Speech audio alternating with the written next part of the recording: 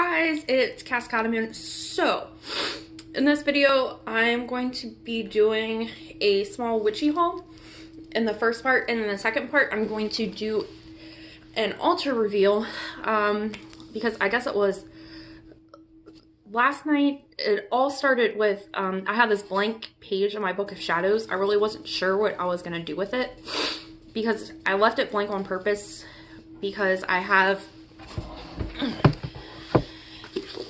space, like everything, I don't know. I kind of didn't do it in order. I did some stuff I just copied from my little traveling book of shadows, but I left it blank because I thought about putting the Wheel of the Year there, but I changed my mind on how I want to set it up.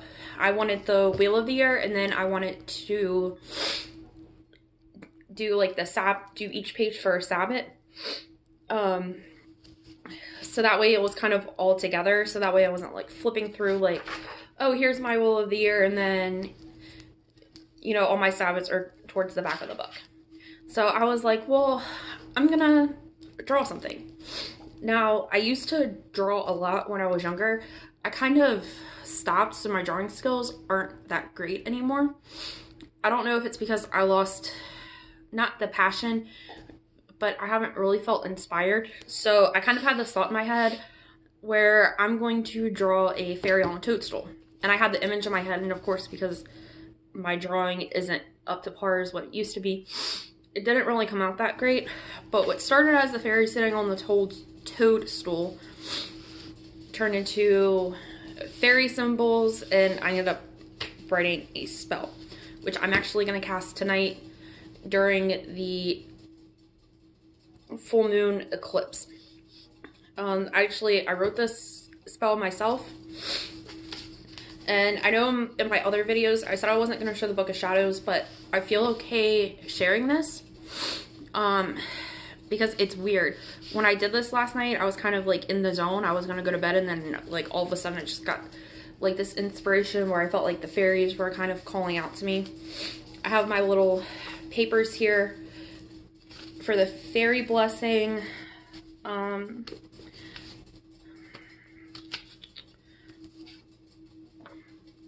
Little offerings and stuff for the fae. I did my research, but the thing that inspired me to write the spells was I kind of did a Google image search, and I found these spells, these symbols, and I'm like, oh, those are cool, so I'm gonna put them in. And then I looked up what they were, and I'm like, oh, you know, that's kind of neat that all this stuff I was drawn to, because there was tons of things to do, is actually things that I need in my life right now. I drew a symbol for success, one for no conflict, and one for protection. So this is the cover of my book of shadows. We can read moon phases. I have a space where I'm gonna write it, but this is what I drew. A little fairy sitting on a toadstool, a spell, and then I drew a rose at the bottom, and I drew these little vine thingies. But here's the symbol for success, for no conflict, and the symbol, it is a fairy protection rune. So when I was writing the spell, I'm like, well, I called upon the fairies, but I needed a deity, and I've had Freya try to reach out to me a couple of times, but she's not really associated with the fairies, and I haven't really gotten into this yet, but part of my family history is I have Celtic roots. I also have Nordic, and a few other things, which explains why I'm drawn to certain types of magic, like Celtic magic, Nordic. I also have some North African, which explains my draw to Egyptian stuff. So it's a Celtic goddess. She's the queen of the fairies. From what I did on my research, she is the sun and moon goddess and all these other things. But her name is spelled A I-N-E, but it's pronounced like Anya. There's a few other ways depending on where you would be at in Ireland at the time when the early Celts were worshiping her. So I'm going to do a spell tonight. I'm going to practice the spell tonight, but because I had the Fae reach out to me, I'm going to be setting up an altar, which is part of the reason why I'm going to the hall. So first things, I'm like, well, I'm going to do this altar, but right now I didn't have anything to put the altar on because right now all of my end tables are taken up. I have two small black ones that like I could have put together, but right now they're holding up the TV because we haven't put our TV stand together yet. So I just got this. It was $6 at Walmart. It is a table tray. So I'm gonna put the altar on that, but I'm gonna do the Dollar Tree stuff first and then Walmart. Now, not all of this stuff is for the Faerie altar. Some of it is for my regular altar. So Dollar Tree, they have their little fairy garden stuff set out, but I got this. Oops. Kind of need these.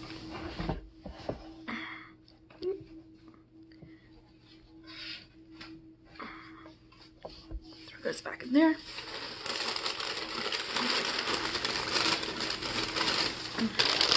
I got a little toadstool. Oh, can you go in the trash? I got this little pretty arch.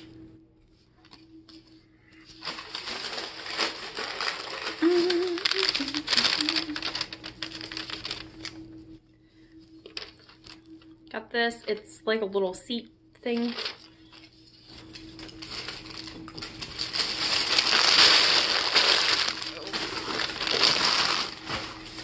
Here.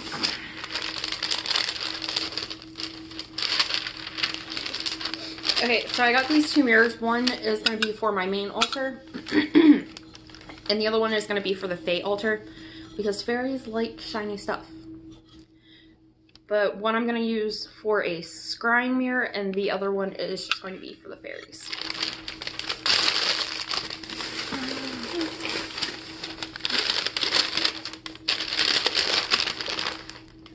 And this I got for the Faerie altar.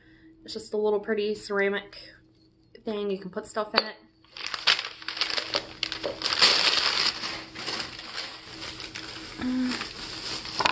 Oh, and I got these coasters. 4 of them are for the house and 1 is for the Fae altar. This is the one I'm going to put on the Fae altar. I'm going to use it to put a candle on just because that tabletop that I got, it's not heat resistant. Those can go there. Okay, so that's it for bag number 1. I don't want to break anything. Gently set it in here.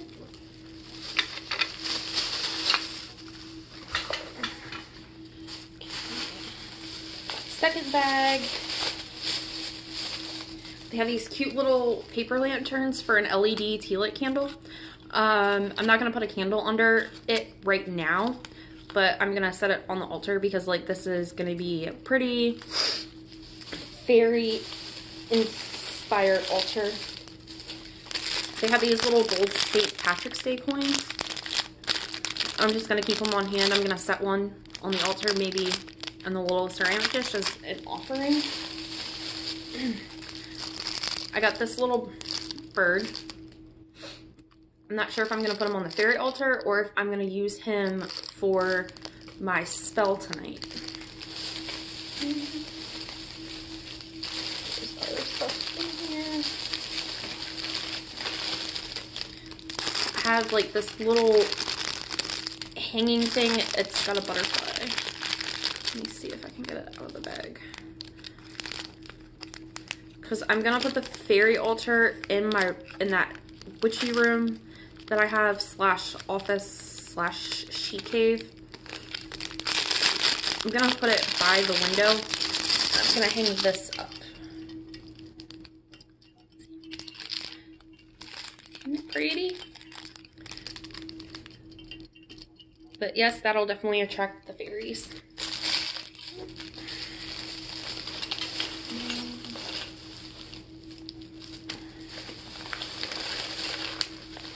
Okay, I got these to go in one of those little succulent ball things, which I'm going to show you in a second. They kind of bagged all my stuff up weird.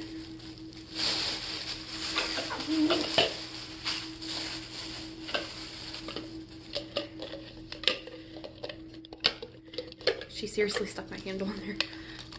It's a little hanging succulent thing, but I'm going to set it down on the altar and I'm going to put those rocks in it because fairies like pretty rocks. And I was going to put succulents in it, but I can't find real ones right now. And Walmart had fake ones, and I was going to get some until I picked it up and they had like all these warning labels and stuff on it about these toxic chemicals. So I was kind of like, I don't really want that. This is going to go on the Fae altar in the back. Sorry, notification. No. This is going to go in the center towards the back. I got this little guy. Not really sure where I'm going to put it. I might put it on the Fae altar.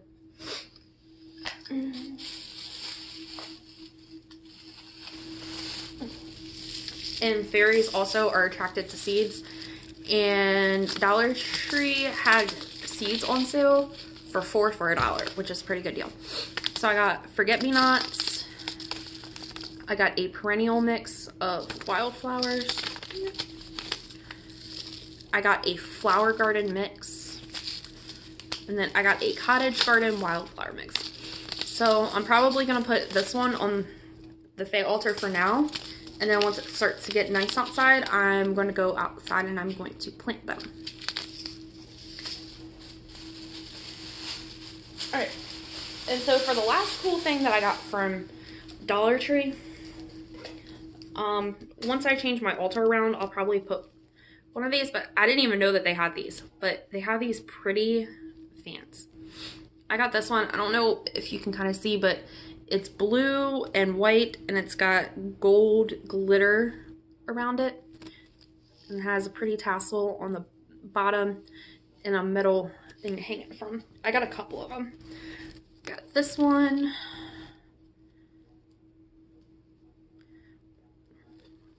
Which is black and red. But I'm going to keep one in my purse because these are great for in the summertime. And then the other favorite one I got is this one, which is so pretty. It is black and purple. I love it.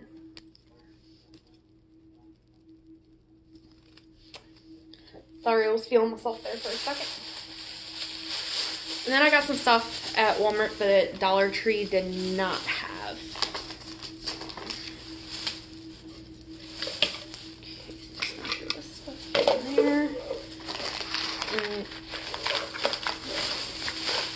Now for the stuff that I got at Walmart, they have these, if you go back in the craft section, they have these little squares that you can use for quilting or anything. But this is going to be my altar cloth. I got it. It's a real pretty turquoise. It felt kind of whimsical for me. But they have solid colors and then they have pattern colors. Because that's actually the cloth that is on my main altar, the purple one. These are 18 inches by 21 inches and they are only 97 cents a piece. So, especially if you're on a budget, this is great.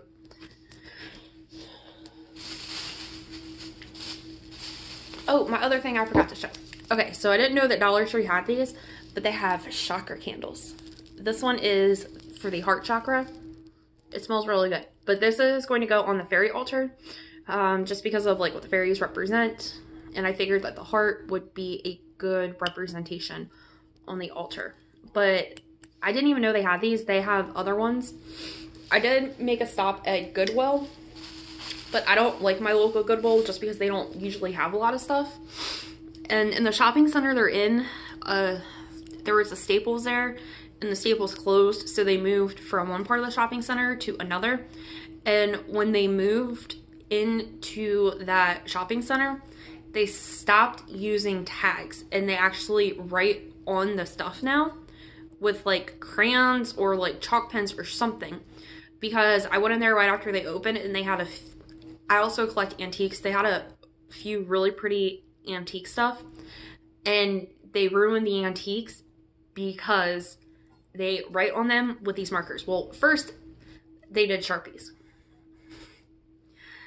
So like if you have, and some of the stuff they wrote like on it, not like on the bottom to where you can hide it. They actually wrote on the item. So I mean, if you have people that go to Goodwill because they need stuff for their house because they can't really afford to go anywhere else, and they might be able to find something there, but they can't find a Dollar Tree, you just ruined that item for these people. And I was also going to look for, I've seen people do these haul videos where they get these jars where it has jewelry in it. It might be like 20 bucks or whatever the price is, but my Goodwill doesn't have that.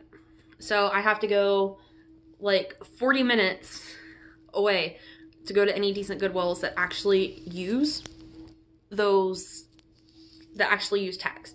And sometimes their tags can get stuck on stuff and they rip. But yeah, so I don't really like my Goodwill. And they even do it on books too. And on furniture, they have these little paper tags that they just tape on there. But yeah, I don't know why they don't use tags. I don't know if they're too cheap to do it. But they had like this plate that I was going to get that was really pretty, but they wrote on the back of it. And I was like, no, because I'm not going to be able to get that off. Like, I mean, I know it's Goodwill, but I don't know. It just ruins the items for me. All right, so back to the haul. Because I started doing more research with stuff, and I don't want to write stuff in my book of shadows, like just randomly. And I've been using a lot of my notepad for the stuff. So I got this 5 subject notebook for like $3 that, you know, when I do research, I'm just gonna write it in here. So that way, like, I can decide what I want to do. Like, if I'm, you know, just for notes, because I'm not going to go and scribble notes in my book of shadows, just because I'm a perfectionist.